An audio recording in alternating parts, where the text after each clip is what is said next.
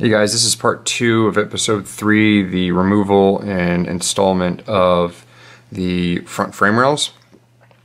So my previous episode you saw, or excuse me, previous part of this episode you saw that I used a Liskey diagram to get the measurement from the elongated hole on the frame rail to the opposite side floor support hole. And that was 66.375 or 66 3/8. So I came up to SolidWorks and I plugged that in, and then I mirrored the elongated hole to the other rail, and then I ended up in the center. And I was like, all right, well, what other measurement can I get that we don't have? So I got this guy. So from the center of the floor support hole on the same side to the rearmost center edge of that elongated hole, I got 59.291 inches.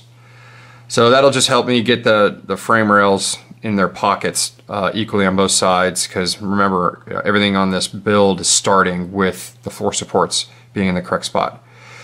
So I'm going to go downstairs and clean up the floor supports, the core support, and all along the dash. So just get the old spot welds off and hit with some weld through primer and just prepping it to put back on the car.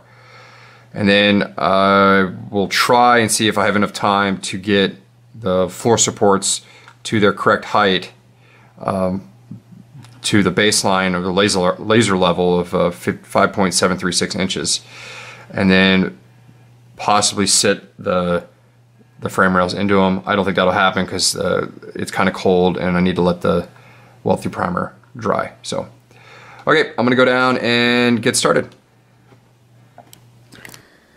All right, so getting started. As you can see, having the front off, got it laid out.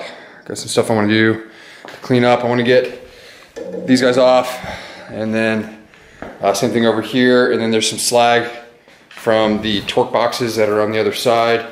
And then I want to get those off as well. Let's get these parts cleaned up. I'll show you that the metal left over right there. Get that off. And a lot easier to work with all this stuff apart. Set up on a table, and then I can get in here and clean all these welds off the dash. I'm only going to go to this one. Anything that's on this metal and here I don't care about because it's getting replaced when I put the side panels in for the fastback conversion. So I'm going to start with that, and then I will hit it with some weld through primer and we'll be good to go. So I'm going to get started on that. Alright, so just got done cleaning up. Took me about 15 minutes with the angle grinder, and I was just used one of these discs, these flapper discs. They're fantastic. Roughly 10 bucks, last a while, from Lowe's, and it worked real well. As you can see, nice clean metal. Should note, so remember I discussed in a previous episode about how my welder, I got it back. It was from the wrong polarity, and bad on me for not checking. But it's just interesting to see, like when I was cleaning these welds up, so there's one, that's how they looked, right? Well, when I was cleaning them up, some of them just literally popped right off the metal. Like there was no fusion whatsoever. So it just goes to show that, no matter how high the heat setting, you're really not going to get a strong weld. It may have hold, it probably wouldn't have had under high torque situations. So, because this, it's a Mustang, so all these pieces are structural. So my plan now is to just clean up a little bit more and then hit it with some weld through primer. And then you can see down in here, it's a good opportunity to treat this metal and then move forward. But you can see where I had sprayed it before with weld through primer. So I'm gonna go ahead and do that now, and I'll hit it. I got the can inside warming up. It's 50 degrees in the shop. I like the can to be a little bit warmer than that. That's essentially the minimum for painting for that weld through primer. Anyway, I'm going to get going on this. Okay, so I noticed an issue. I think I got a little crazy with my angle grinder and just nicked the corner of this. So you might be able to see it there. Yeah, so you can see it just nicked it, and you can slightly see through to the other side. And you know, this is the perfect time to clean that up, make it right. This is the only spot. So I got my Lincoln Square Wave TIG 200. It's my setup, it's one underneath. So I'll be doing a little DC welding on this, and we're gonna clean it up, shape it, and it should be good to go as far as strength. So I'm gonna get on that right now. Okay, so I just got done putting weld through primer on it, and you can see there's my repair. Ground smooth as best I can. So I had to switch over to the MIG. The Square Wave TIG 200 from Lincoln, you know, it lights off, I believe, roughly around 10 amps. And I could not, even at the lowest possible amps, keep this thing from burning a hole through it, which raises a question to me. I think what's going on is, after, you know, this is the second time of me grinding these spot welds down, I think I've thinned out the metal a little too much. So I'm worried about when I go to install the upper cowling and weld it to this, it's just going to blast holes through it. You know, I could do stuff by using a thick piece of copper or brass, and you stick it behind it. And I had to do that here in order to get the weld to lay down. So we'll see. You know, hopefully I don't have to end up replacing the dash, but if I do, it's, you know, I don't have a choice. So anyway, that's where I'm at. Hopefully it's good, and I'm gonna press forward. Okay, so moving on to the frame rails. I'm gonna clean them up and just get them ready to be put back into the car. So my plan is, I'm gonna do some plasma gouging and just get rid of these 3 welds, and that guy should pop right off, and then I'll clean the slag off the car, or excuse me, the frame rail. And then I will do the same for those spot welds right there. I'll just gouge them, get them out. That bracket's coming off anyway for the Mustang 2 conversion, so you know, I'm not too worried about hitting it with the plasma cutter, but that'll just make those come off really quick. And as you can see, I got some old metal on here. That's all going to get replaced, but it's staying on there for now to help when I realign the firewall back onto the car, since that's the original metal and should have ended up in its original location on the frame rail. So with how I did it before. So we'll see. I'm sure I'm gonna have to do some finagling to get it all to work, but should be good. So I'm gonna go ahead and get this one cleaned up, and then I'll show you what it looks like afterwards. Okay, so just got it done. As you can see, gouge right through it. Parent metal's good. And I just did circles around the actual welds themselves on the piece here, and they just hit it with a hammer, and it came right off. So I got a tripod for Christmas, so I'm going to do an action shot of plasma gouging on the next rail. So that should be cool. All right, let's do it. All right, so getting ready to do the live action shot of plasma gouging. So I want to talk about some of the equipment that I use. Definitely hearing protection. It does use compressed air. It can get a little loud depending on how it's bouncing off stuff. And then you want gloves because it gets hot. And then because it's using compressed air, you know, it cuts it. There's dust and gunk flying through the air. You definitely want to breathe that in. I have done it without wearing this before. I was gouging for about 2 hours, and yeah, I felt really terrible later that evening. And then that prevents your hair from catching on fire. And then obviously you need to protect your eyes. So okay, so back to the technique again. You take the, you know, this is how you cut. You want to be pretty perpendicular to what you're working against, but on here, you put it on, and then you're going to tilt it roughly 45 degrees. So what I'm going to do is one pass to get rid of a layer, and then another pass to kind of open up between the 2 pieces of metal, cutting a little bit into the floor support strip that's there, that's left over, not cutting into the actual frame rail itself. So do that, and then here I'm just going to do circles around those guys because again, I don't care about the actual sway bar brackets. So all right, so let's get to it.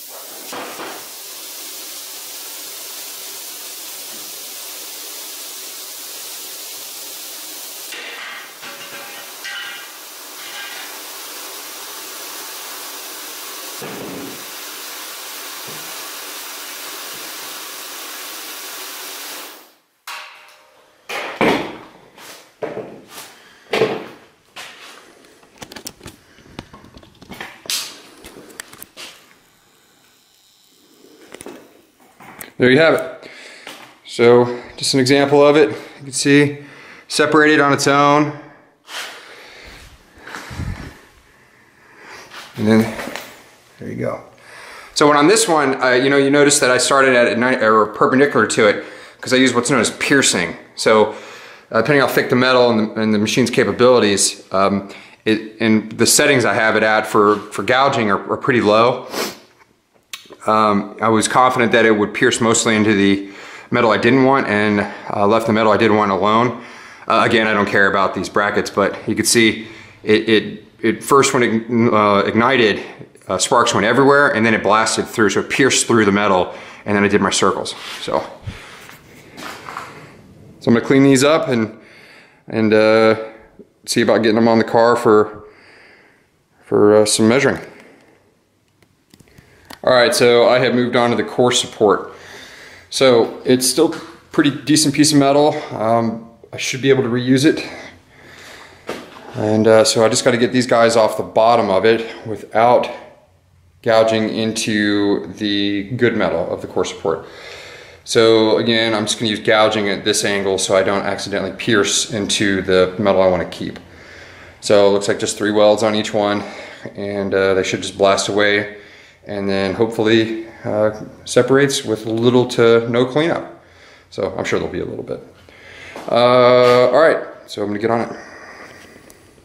All right, there you have it. So they came off relatively easy. It took about 2 minutes per bracket to get off, but you can see just a little bit of slag left there. Didn't gouge into the metal, parent metal at all. So I'm gonna clean it up and hit that with some primer. And then here they are. See how it's been blasted away? So they're pretty hot. So, all right, I'm gonna get this stuff cleaned up and yeah. All right, so I'm making headway on getting these things cleaned up. I've got the passenger side frame rail assembly and the core support all done, and I decided I'm gonna go ahead and just hit them with weld through primer, let them dry, and then I'll do another part to this episode, putting them back on the car. Just running out of time, but that's all right. So, there's a little bit of damage as I was taking them off the car. As you can see, there's a little hole. So I got a piece of copper plating going all the way back. And when I say plate, it's definitely 100% copper. So the reason I have that back there is, remember, I'm going to do that mod where I'm running the 2-inch square tubing through here all the way back.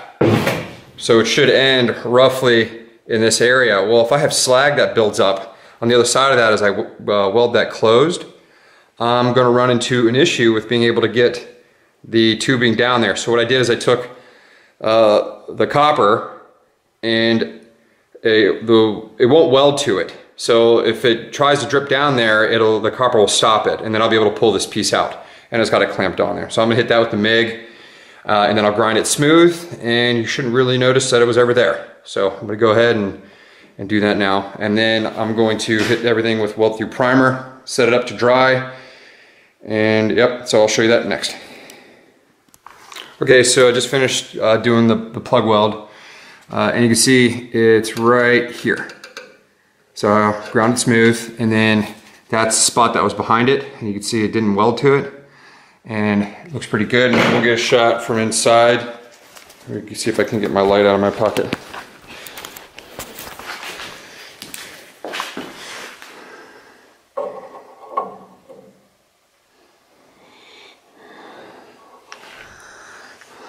So, yep, it's right there. So you can see the bigger ones, and it's that small, darker looking one in the back. The one furthest or closest to the front. That's where the weld happened, and you can see it's pretty smooth there. So having that copper plating really helps when you're trying to do this. As you can see, I got a couple repairs down in here that I'm gonna have to clean out before I take it to the next step to run that 2-inch square tubing down there. But that shouldn't be a problem. I have a long mandrel that I can put some carbide bits on and just get that nice and cleaned up, and then I'll hit it with some primer just to keep them rusting, because water will be getting inside these most likely, because yeah, they get water inside them. Okay, so that's going to be it for this part. I'm going to hit this with some weld through primer, and then I'll set it over here to dry with its counterparts. So you can see I got it all nice and cleaned up, ready. I just got to double check the insides of those, make sure that there's not going to be any obstructions. And then for this piece, since these are so cheap, you know, again, that was welded on in the wrong polarity, so it's going to be weak. And the fact that you know, originally I welded from behind these panels into the new core support. Well, now I'm going to do it the other way around, because the core support has all those holes in it. So this is filled with bad welds. So instead of just trying to fix it, I'm just going to go ahead and spend the money and just replace that one as well. I got the other 3, so this one and then the 2 on that. So I'll be replacing those as well. So may as well just do this one more time. And that's what I get for not checking my welder. So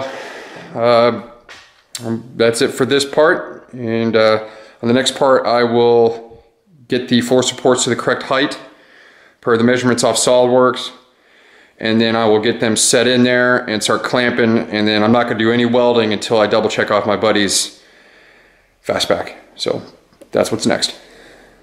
See ya.